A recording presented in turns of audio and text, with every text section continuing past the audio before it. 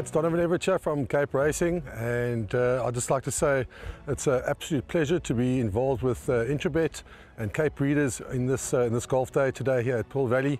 It's fantastic for the industry to see all the relevant stakeholders coming down and having a good time and networking, and it's exactly what the industry needs right now in terms of moving forward and recreating some positivity to take us forward into the next year.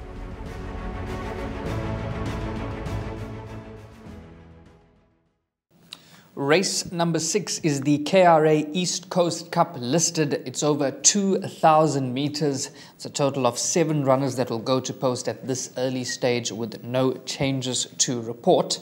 But before we give you our selections, we've got a rerun of number 2, Dawn of a New Day, when running at Scottsville on the 16th of April, as well as an interview with Dean Kannemeyer. The leader, and Queen of Shadows is the first one to challenge towards the outside of that Hollywood bound.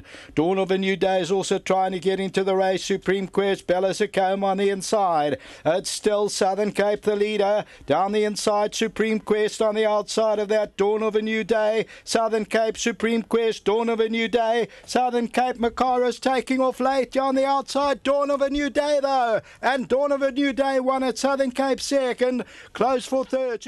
Yeah, she's really matured into a nice filly. If you looked at it a year ago, you look at it today, she's gone around behind, and lovely big filly. And you know, when she won the Scarlet Lady the other day over 1750, she won it exceptionally well. She had a lovely Denon colt at the sales this year, big black horse, which was also land of a big scopy filly like she's, where he was a colt, but nevertheless. Try him over 2,000 meters. I said to Kevin, let's try. This is the right race to find out if she goes 2,000 meters or not.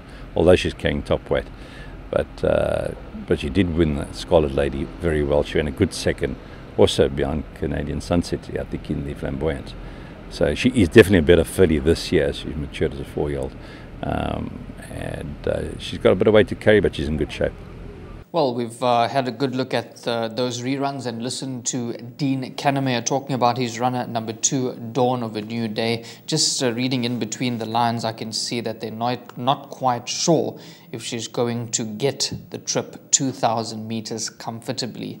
My first selection here, Rahil, is number 1, Time Flies, from the Brett Crawford yard. Beautiful pedigree there. It's a daughter of Dynasty, and her form speaks for itself. This is my play for the day. I really like number 1, Time Flies here. I'm with you, Devon. I'm with you in a big way here. Number 1, Time Flies, she's the top choice for me as well. She's obviously returning off a rest, but that's not a concern. Drawing gate number 1, I think she's a filly still under the radar. She's a 4-time winner, just like Dawn of a New Day, and she receives 3 kgs from her. Obviously her rating's 7 points lower on 94, whereas Dawn of a New Day is on a 101. But I think this filly, she's gonna win a fair share of races, and I think she could even get a nice feature for the Hollywood Syndicate. And a 2,000 meter trip, no issue for her at all. She'll see every inch of the distance.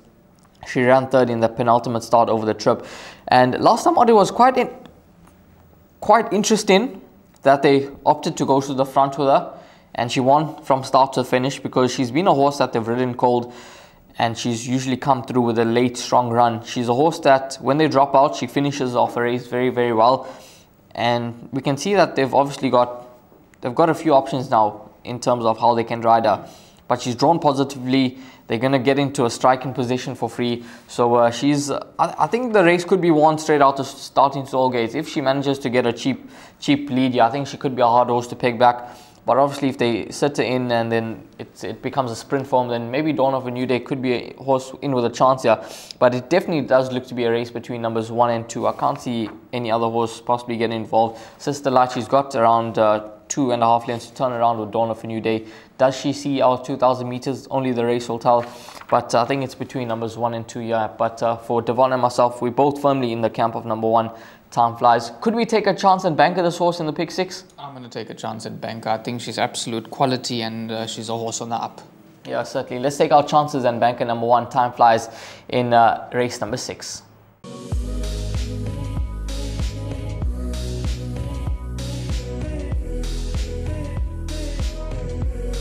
I bet with Interbet only. They're a fantastic site. I've never had any issues with them. They are very professional. There's never a problem. You deposit money, 2 seconds later it's in your account.